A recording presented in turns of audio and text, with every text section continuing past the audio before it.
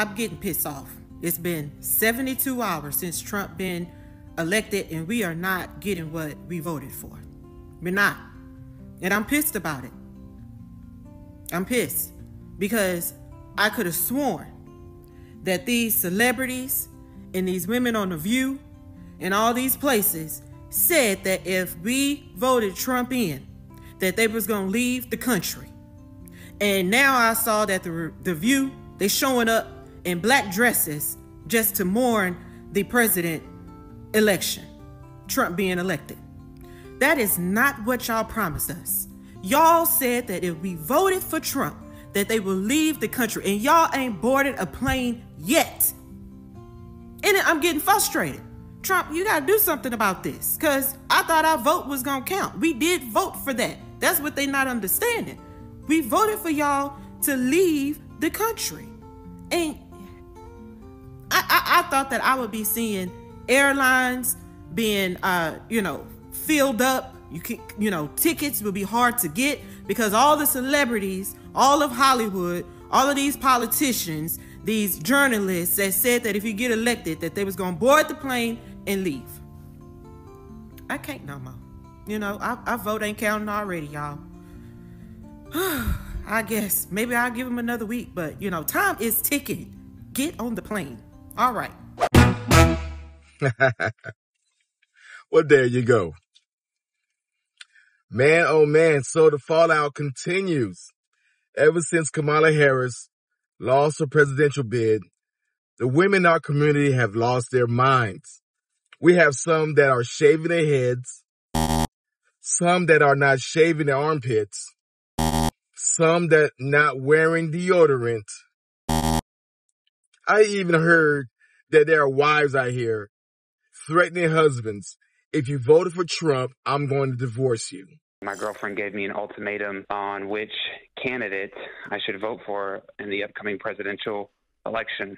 When you say ultimatum, it's like vote for this person or I'm breaking up with you. Indirectly, what she said. Can we know who she wants you to vote for? She wants me to vote for Kamala Harris. Gentlemen, if your wife fixed her face to even say something like that, it's over, all right? Just pack your stuff and leave because it's not going to get better. If she finds out that you voted for Trump, it's over. Oh, and another thing. Me and you will never be friends if you're voting for Donald Trump. Me and you will never remain friends if you're voting for Donald Trump. It's not a political difference. This is not the 2012, 2004 elections where we just disagree on how the economy should be ran. This is my life. If you are willing to vote for someone who gets to determine whether I live or die if I have complications when I have a child, you will never sit in the presence of me. I had took it off one of my closest friends because of this election. It is that deep. Anybody can go. I don't care who you think you are. Man, you should never take an ultimatum. I don't care who it is, a man or a woman. If anybody gives you an ultimatum, you just leave it. All right, walk away from the negotiation table. Just walk away. Now, it's funny that Kamala Harris is supposed to be black/Indian. But you notice that the Indian community are not walking around shaving their head over Kamala Harris. They're not acting up over Trump winning the presidency. The only people that's doing that is the women in our community. The women with the real Indian hair are not acting up. The women with the fake Indian hair, they're the one threatening to shave their heads, walking around talking about, I'm not giving no sex to no man. Good. Good. Now it's easier for us to identify you now. Please keep that up. Now, guys, Trump winning the presidency doesn't mean that it's over. All right. The war is not over. It's just one battle. These liberals are not going to give up. They're going to go even harder. You ought to see that just by some of his nominations that Trump announced, they're losing their minds and they're plotting to stop it, especially with Matt Gaetz. Matt Gaetz is a loyal guy. He's been straight up from the beginning. He's the one that exposed a lot of fuckery in the DOJ. Let's take a look. A diverse and inclusive force is a war-fighting imperative. This is on a slide at the Air Force Academy. General Clark, do you agree with that statement? I do agree with that statement, sir. So, I mean, were the Mongols diverse? Well, sir, I'm not really as versed on Mongol warfighting as I am on the U.S. Vikings? warfighting. Were the Vikings diverse? Again, sir, I'm looking at our country, the most diverse country in the world. Sure, but this is about a warfighting imperative. How about the force in Ukraine? Are the Ukrainians fighting the Russians a diverse force? Sir, once again, my concern is the people that I'm charged to build into leaders. Right, but you would acknowledge that throughout history, including present history, that statement hasn't borne true in every example, right? Sir, what I would say is that those countries have to rely on the full force of their population to build a warfighting force to win our wars, and that's why it's important for us to be diverse, because our nation... So let's look at the population that actually makes up the fighting force frequently. Now, we have more men than women, right? 70-30-ish? That's correct. And of the men we have, most of them are not transgender men. Most of them are cisgender men, right? Yes, sir. But yet, at our academies, we push something called the Brooke Owens Fellowship. Are you familiar with that? I am, yes, sir. And in that fellowship, it specifically says, if you are a cisgender man, this program isn't for you. So you just said that your answer on why we do this full hug of these diversity concepts is because it's all about the fighting force that we draw from. But you're literally pushing a program in the academies that says, if you're a cisgender woman, a transgender woman, a non-binary, agender, bigender, two-spirit, demigender. What's demigender? Well, sure, that's all of these people. You're a cisgender man. You don't even get to apply. Well. Do you know what demigender really means? I'm not really sure, sir. Right. So do you know what agender means? All one word, not a space gender, but agender. Sir, I don't. Right, so here we are pushing a fellowship, calling for people that you don't even know what the words mean, and the number one group of people, the cisgender men, are excluded. Now, in the name of diversity, equity, and inclusion, should we be pushing programs that we can't define that exclude the largest group of service members? I guess I'm just wondering, Mr. Attorney General, has anyone at the department told President Biden to knock it off with Hunter? I mean, you guys are charging Hunter Biden on some crimes, investigating him on others.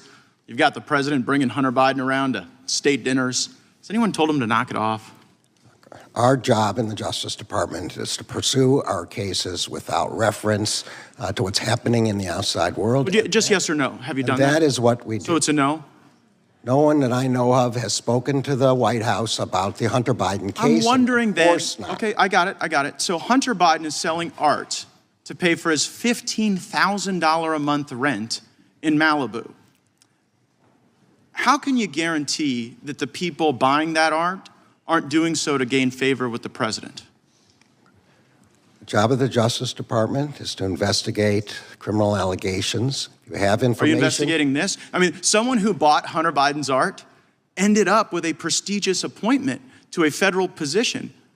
Doesn't it look weird that he's become this immediate success in the art world as his dad is president of the United States? Isn't that odd?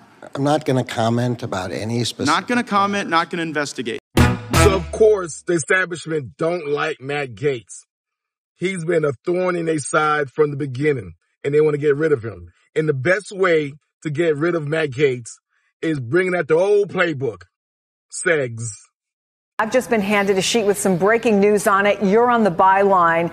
Representative Matt Gaetz has been informed by officials at DOJ that they've concluded their investigation into possible sex trafficking crimes. What did they discover? Yeah, that's right. As you know, Chris, the Justice Department won't comment on anything they don't charge. But we've been told, my Hill colleagues have talked to officials in Gaetz's office, that the Republican congressman from Florida has been told he will not be charged in that Justice Department investigations into possible sex trafficking. If you remember, this has been a months-long investigation by the Justice Department to figure out if Gaetz was involved in what led to a 17-year-old girl being sex trafficked. There was a tax collector in Florida who alleged that Gaetz was part of that, but now we've been told the Justice Department has informed Gaetz he is basically off the hook in terms of these charges and that he will not be charged. Tonight, a Florida man's facing federal charges accused of trying to defraud the family of Congressman Matt Gaetz. Here's Stephen Alford, a convicted felon accused of fraudulently offering Gaetz a pardon from President Joe Biden in exchange for $25 million. So the scheme apparently involved Robert Levinson, a former FBI agent being held captive in Iran and who many believe is dead. According to prosecutors, Alford approached Matt Gaetz's father, former state senator Don Gaetz, asked for money to free that hostage. If the elder Gaetz paid up, Alford allegedly promised to get a presidential pardon for the congressman.